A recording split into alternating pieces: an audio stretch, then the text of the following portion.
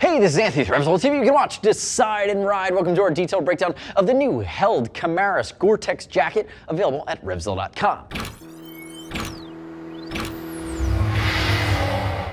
To my left, I have Buzzsaw wearing the blacked out held Camaris Gore-Tex. Now, the beauty of this is that it is a 2 to 3 season, really bomb-proof mesh. And one of the things that might not jump out at you is that some of the main panels here are actually Dyna Mesh, which is a bomb-proof mesh. We've seen Revit use it in the past. It actually is extremely durable, flows a ton of air. So again, there's your summer weight coverage. You can see it's baked into a premium full-grain leather chassis. Now, behind that is a fully removable Gore-Tex Packlight liner. So this is where you take this to the next level. This is where it commands that north of $900 price tag. Yes, north of $900. This is an Apex Predator. Remember, you're getting the fully removable Gore-Tex, waterproof, breathable, guaranteed for life. If you're sweating in it, you can perspire out through it. It's going to be super breathable. That's the big difference between Gore-Tex and some of the other house brand waterproof breathable liners that other folks put out.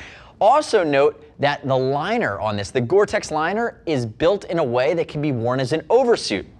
So if I Buzzsaw to my left in my Camaris jacket and the matching Ravero pants, they both have this setup. The removable Gore-Tex liner that you could start with it fully removed from, stow it, and then if you get caught in a cloudburst, bust it out, put your rain liner on top, put your liner on your pants, and then you're gonna have the Gore-Tex as an oversuit. So again, great flexibility there. And again, they're going blacked out. In my opinion, this is more sport touring, naked bike riding. You could rock this on a Harley. The fact that they went really subtle and almost Batman styled here, and the fact that it's a bit more of a generous cut, I'm gonna call it a sport touring cut, not fully aggressive sport, gives you a lot of flexibility. Now, before I get into the sizing, let's talk about one other key call out here that's really gonna, outside of the details that I'm going to walk through, propel this into that next level. The nice part about the Camaris and the Ravero is they're both using the next generation held armor. And again, it's SASTEC cloverleaf armor, which means that it has better coverage, it's temperature stable, it now passes the new European CE2 rating for limb armor at shoulder, elbow, as well as knees.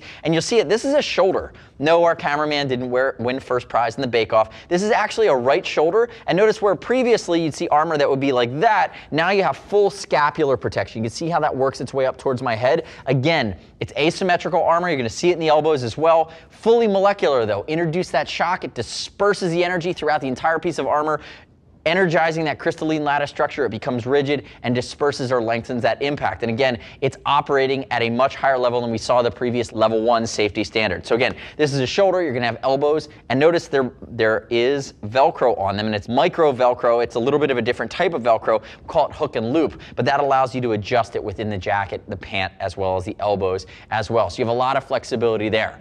Now, as you look at it, remember, bomb-proof, 2 to 3 season, hot weather, black only, leather, and now you have SASTEC cloverleaf.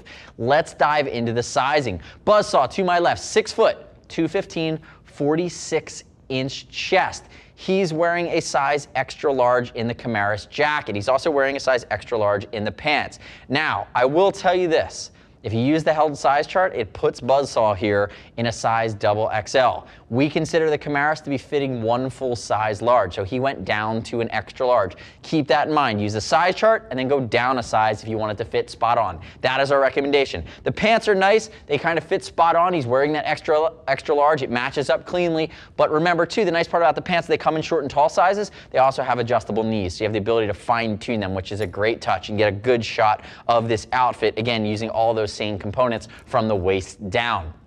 Now, remember, if you're concerned about fit, we're going to ship for free over $39. And as always, you can click our logo, subscribe to us at RevZilla TV on our YouTube channel. Leave me your comments, your questions, and your feedback on the new Camaris or Ravero pants. We're happy to hear them there, give you some feedback, give you some answers to your questions. Now, diving in, we talked about the leather, we've talked about armor, we talked about this bomb-proof Dyna Mesh on the front and the back, which carries that 500D abrasion rating, which is really, really rock-solid stuff. I'm going to call this out too. Some folks out there in held land might not be super excited. This is really like the super technical granddad of something like the Revit ignition too, which is going to be waist length. It's not going to use Gore-Tex, not going to use that SASTEC armor. This is really that more extreme version of that. If you're looking to not spend $900, you do have some other options in that $500 range. Now, some of the other nuances here, notice they really didn't spare any expense. Neoprene around the collar for comfort. Neodymium magnet, right? So it's a magnetic collar. It's never going to wear out on you. And it doesn't matter that there's no snapback because it's all mesh down the front. You're not going to be folding this guy and tightening up all the vents when you go into the cooler times of the year. When it starts to get cold, you're not wearing this. The air conditioning can't be turned off. You can put that waterproof liner, breathable Gore-Tex liner behind it, which is also wind blocking, but at some point you're shedding heat because that air is getting directly through. Notice the reflectivity, hand warmer pockets. Notice the stretch panels along the insides of the arms. They have a slight pre-curve to them. What I really like about this too is that on the insides of the wrist, on that medial side, you're going to have more neoprene, which is a comfort feature.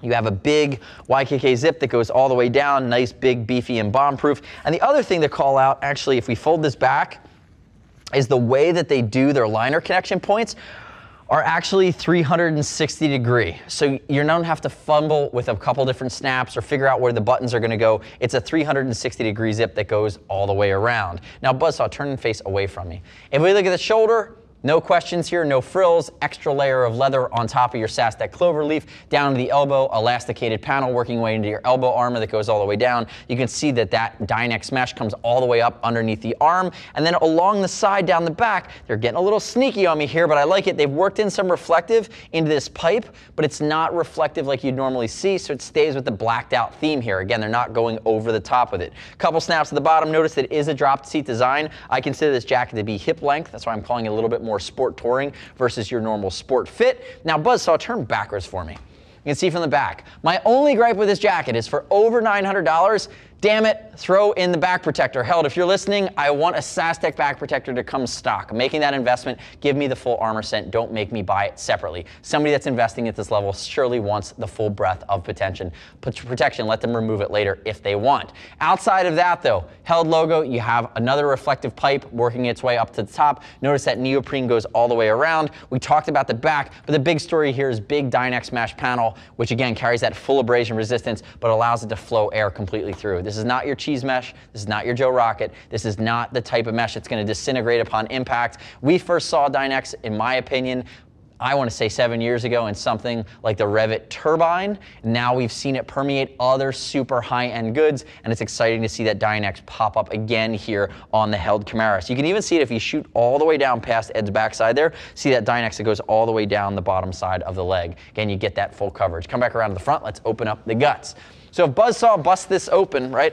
All kinds of alliteration today. You're going to see Napoleon pocket on the inside. This is your Gore Pack Light liner. Notice it has the rain gutter. There's your waterproofing. And see the zips on the side? That's where you'd unzip it from. Go ahead and open that up, Buzzsaw.